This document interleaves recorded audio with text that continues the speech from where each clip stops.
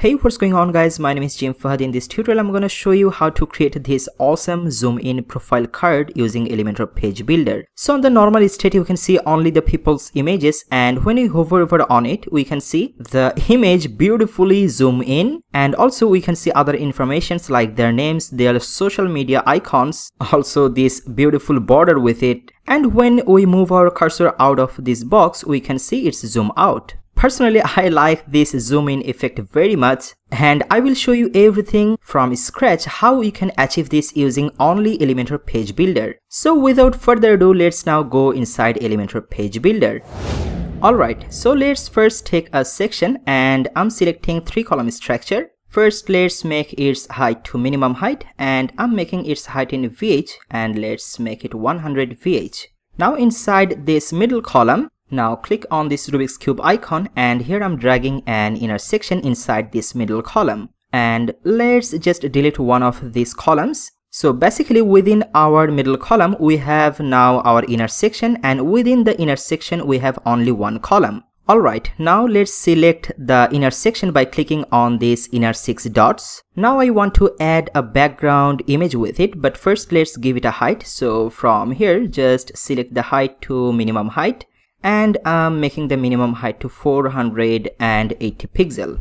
Now let's go under its style tab, and I will be adding the background image not using this background. I will be using this background overlay. So open the background overlay. So from here, background type, click on this classic icon, and from here let's select an image. First I'm selecting this image, click on insert media. So from here, first let's make the position to center, and let's make the size to cover. Also the opacity, I'm making it 1. Perfect. Now let's scroll down from here and expand the border. From here, I just want to add some border radius, but first let's make it in percentage, and I'm giving here 4% of border radius. And then let's add some box shadow from here. So first let's make the horizontal value to 0, vertical to 70. Let's make the blur to 63. And spread, I'm making it minus, so let's press the down button. I'm making it minus 60. So here underneath this section, we can see the beautiful shadow effect. Alright, now within the inner section, we have here our column, and inside the column, I wanna add some element. So first of all, let's click on this Rubik's Cube icon, and let's drag an heading widget inside this column. And here put the name of the member. So here I'm just typing Ben Pines. Now go under style tab, and I'm making the text color to white color. Now from here, typography, I'm making the font size to 26 pixel. Perfect. Now before adding any other element inside this column, I want to do some styling with this column. So let's select the inner column and go under its style tab. First of all, I want to add some borders. So from here, let's make the border type to solid and border width 1 pixel. And from here, I'm setting the border color to the white color. We cannot see the border right now because we need to add some spacing, but I'm doing it shortly. Before that, from here, border radius, again I'm setting it to in percentage, and let's make the border radius to 4%. And like I said, now we need to add some spacing, so go under advanced tab. Let's add 15 pixel of margin and also 20 pixel of padding with this inner column. Alright, now we can see this white border. And then here I want to add some social icons. So let's again click on the Rubik's Cube icon, and from here I'm searching for the social icons. Here we go. Just drag these social icons underneath this heading here. And you can add social media links from here. If we just open the Facebook, you can put your Facebook link here. These basic stuffs. So after Facebook, Twitter, and YouTube, I wanna add some more social icons. So from here, let's add item, and here I'm searching for Pinterest. Here you go. Let's add it by clicking on this insert, and after that, let's click on add item, select over this icon, and this time I'm searching for Instagram.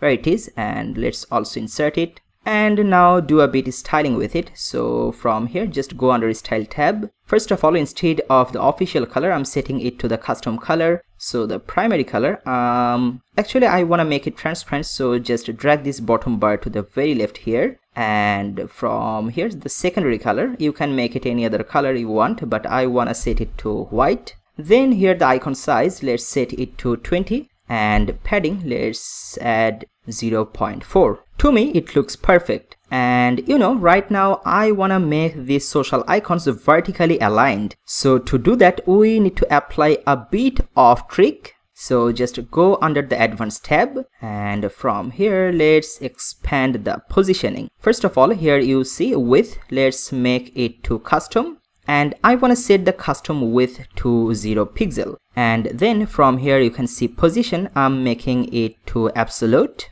Now let's scroll down. First of all, horizontal orientation, by default it's left aligned, it's perfect.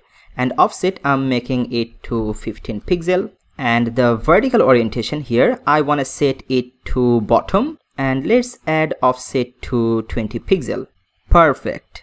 So we are basically done with the layout of this profile card. Now I want to add some beautiful animation with it. Like you have seen at the preview of this tutorial, basically on the normal state, I just want to show the image of this member, and when we hover over on it, the member image will zoom in. Also, then I want to display all the column information like their name and social icons. And to achieve that, we need to apply some custom CSS with it. So let's just click on this inner section. So to select the inner section, click on the 6 dots. Now go under its advanced tab. And like I said, we will be applying some custom CSS. So from here, just expand the custom CSS option. By the way, this custom CSS option is only available on Elementor Pro. I will put the Elementor Pro purchase link in the description. If you don't have Elementor Pro already, you can get that from the description link. Now let's write a bit of custom CSS inside this custom CSS field, but no worries if you're not comfortable with CSS, because I already have written the CSS code for you. All you need to do, you just need to go to jimfahaddigital.com. I will put this page's link in the description. So from that page, if you scroll down a bit, here you can see overlay background zoom in CSS. Just copy this CSS snippet from here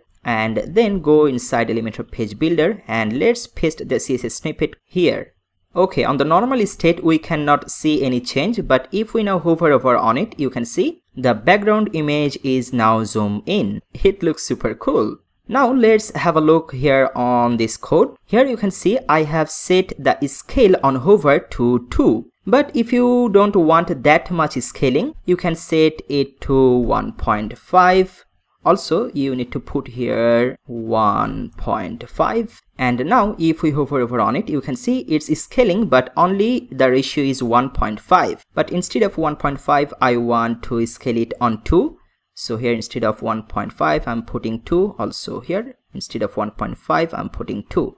So if we now hover over on it, you can see it's zooming within the scale number of 2. Perfect. And like I said, I also want another animation. On the normal state, we will only have the image of the member, and when you hover over on it, the name of the member and their social icons will be revealed. So to do that, again go inside jimfahaddigital.com, and if you scroll down a bit, here you can see column element show or hide CSS. Again, just copy this CSS snippet from here, go inside Elementor page builder. Now right after these CSS snippets, so I'm hitting enter a couple more times to create some space, and then paste the CSS code here. Now on the normal state, we can no longer see any other element that we have put inside the column, but if we now hover over on it, we can see everything like their names, their social media icons inside this column. Cool, it looks very cool to me. Now we can duplicate this profile card couple more times.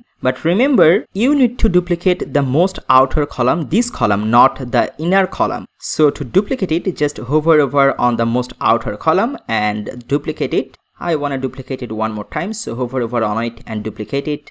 And let's just delete this empty left column. Also, let's delete the empty right column. Now I want to change the image of this first card. So just click on this inner section. From under its style tab, open the background overlay. From here, let's choose another image. So here I'm selecting this image, click on insert media. Also, I want to change the text. So here I'm typing Fahad Corp.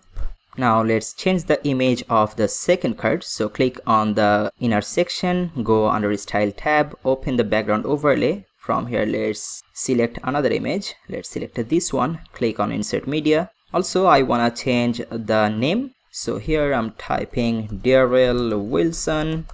Perfect. So each of the card is working perfectly. And the last thing I want to check it how it's looking on tablet and mobile device. So to check it from here, just click on the responsive mode icon. First, let's have a look how it's looking on tablet device.